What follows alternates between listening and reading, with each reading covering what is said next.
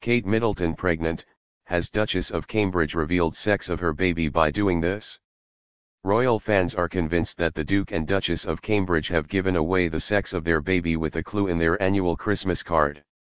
Kate Middleton, the Duchess of Cambridge, is pregnant with her third child.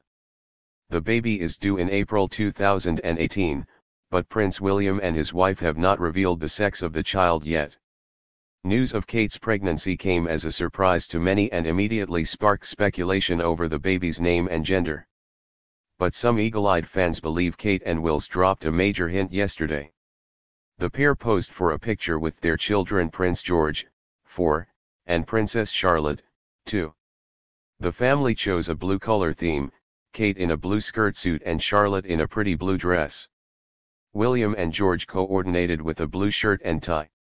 And observers believe the family were sending a message with their color choice. Kensington Palace shared the photograph on Twitter, writing, "The Duke and Duchess of Cambridge are pleased to share a new photograph of their family.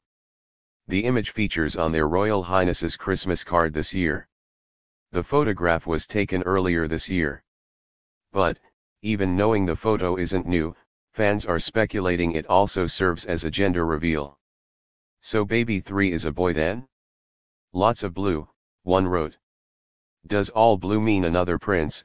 another added. One said, "Royal baby definitely a boy." And one quipped, "Cheeky, clearly a giveaway that number 3 is a boy. Since Kate is due in April and the photo was taken in July, that would have meant that she may not have even known that she was pregnant when the picture was taken, let alone what the sex of her baby is." Kate and William, both 35, shared the card ahead of the Christmas holiday, which this year they will spend in Sandringham with the Queen.